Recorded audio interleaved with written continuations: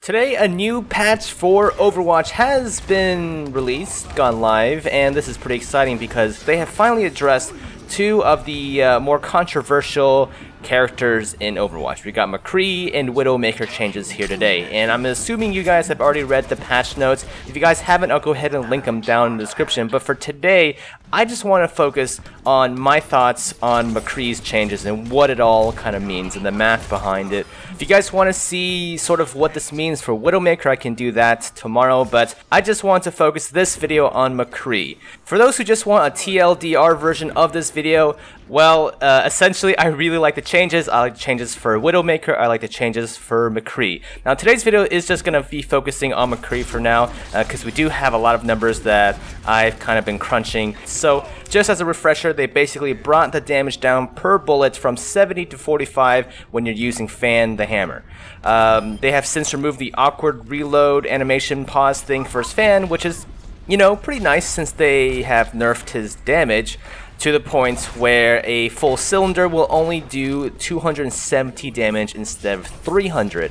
And the obvious benefit of this is that when you're trying to fan a 300 HP hero like Bastion, you're going to have to reload or roll, which, you know, only takes a split second, but that split second will cost you some time, and time opens up variables. You know, you can get gunned down by the minigun or bursted down by their teammates. You know, it's a whole bunch of new things that kind of come up that doesn't exactly come up when you can kill a 300 HP hero in 1 second.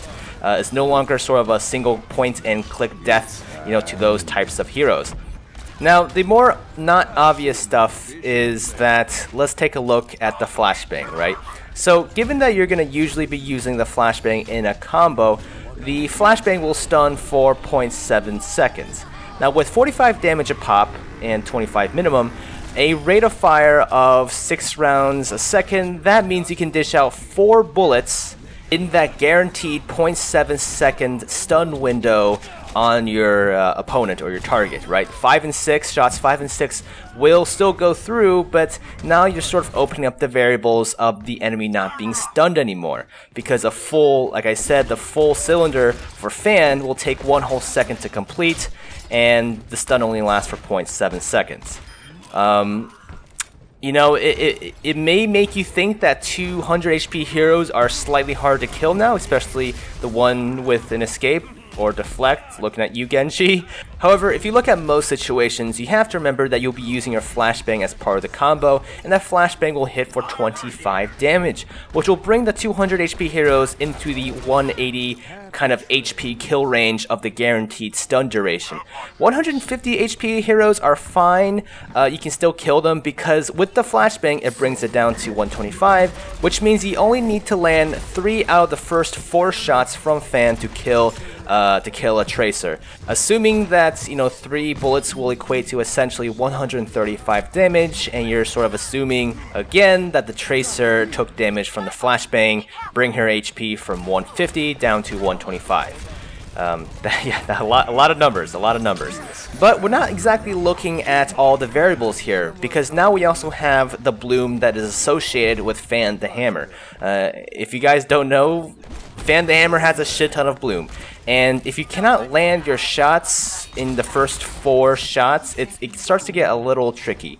I'm finding that Fan the Hammer is definitely not the point-and-click adventure it used to be anymore, especially with that bloom, man. That bloom really does it. I mean, if you just miss 1 shot, if you're going up against a 200 HP hero, you know, you really need all 4 shots to connect.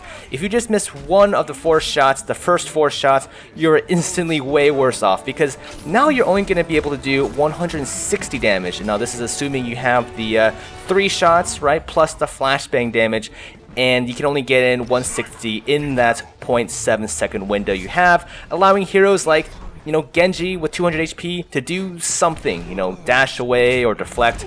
Now, I guess you could always roll for a second fan, but fanning against a moving GENJI, that's really kind of up in the air at that point. I mean, sure, you will probably kill him, maybe, but a lot of times, man, I'm seeing GENJIs kind of escape or get away. or at least be able to move, so it kind of gets a little bit more scary once you start missing more of your shots. It pretty much means that McCree has to be very, very close for the Flashbang plus Fan combo to work well. Fan doesn't work as well as it does, or as it did rather, at short, medium range. You know, I know it never was meant to be used at medium range, but I feel like at the old 70 damage per bullet with the Fan, you had a lot more freedom and leeway when playing around the middle range area. You can kind of fan around and get some kills. But the biggest thing that I'm noticing is that against a Mei, at 250 HP, it's a lot more of a toss-up with McCree. Now, the combo itself, McCree's combo with the Flashbang and the 6 shots, that is more than enough to take out a Mei. You know, it will do 295 damage, but a Mei isn't just going to sit there and take it. She basically has cryo freeze, and given that the Flashbang will only last for 0.7 seconds, and to unleash all 6 shots, or in this case I guess with Flashbang you're going to need at least 5, only the first 4 will be able to get out before she cryo freezes, which will leave her with a sliver of health, but she will survive. And that sort of makes this whole matchup a lot more of a toss-up than, you know, definitely in McCree's favor. You know what I mean? So Mei is going to be an interesting matchup to go up against as McCree. I'll have to kind of see how it plays out. But yeah, that's just sort of all I have for today on the changes for McCree. I went through all the different numbers of, you know, a lot of the characters that I could think up of. I'm sure there's a lot more instances that I didn't mention here. And if I got any of the numbers wrong or any of my calculations wrong, please let me know down in the comments as soon as you can, because yeah, it'll be embarrassing if I just got the numbers wrong this whole time.